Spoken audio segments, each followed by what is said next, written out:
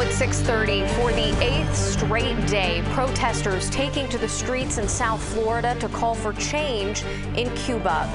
Good evening, I'm Carly Barnett. The support for freedom in Cuba has been overwhelming in South Florida as rallies take place in both Miami-Dade and Broward counties. CBS 4's Jessica Vallejo has the latest from Tropical Park today. Jessica.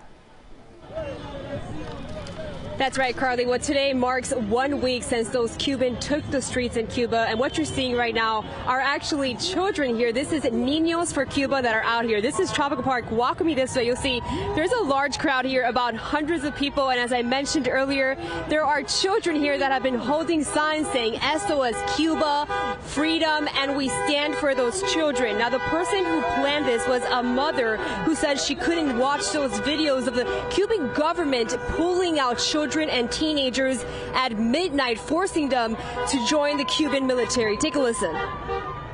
As a parent, I can't even imagine them pulling these kids out of their houses to be in the military, to be the front line. I can imagine my 10-year-old just having to think about that alone is why I'm standing here. I want to be able to take them to a free Cuba one day and show them the town where their grandparents grew up. I want them to know that we see them, that we're here to help them. We want Cuba to get freedom, and we want them to stay safe, and we want to stop the communism. What does your sign say? Exactly.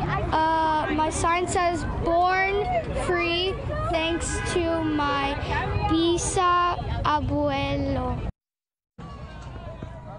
And back out here at Tropical Park, these are two children right now coloring the Cuban flag. Actually, it's taking you to this Cuban video that we found. They sent it to us on social media, and it showed somebody screaming freedom on the streets. And when they did that, the Cuban military pulled over and began beating a man. And that man said, "Please don't hit us." He said, "We have children inside." But again, the Cuban government just continued and arrested this man. But again, back out here at Tropical Park, we have these two children painting the Cuban flag, and it just shows how many Cuban Americans here have taught their children what Cuba is, and that communism is just not the way to go in Cuba, and all they want is freedom. I'm live in Tropical Park, Jessica Vallejo, CBS 4 News. Well, Jessica, what is the crowd looking like? It looks like there's quite a number of people out there today. That's right, Carly. Well, right now we see hundreds of people. It actually keeps growing and growing, but take a look once again.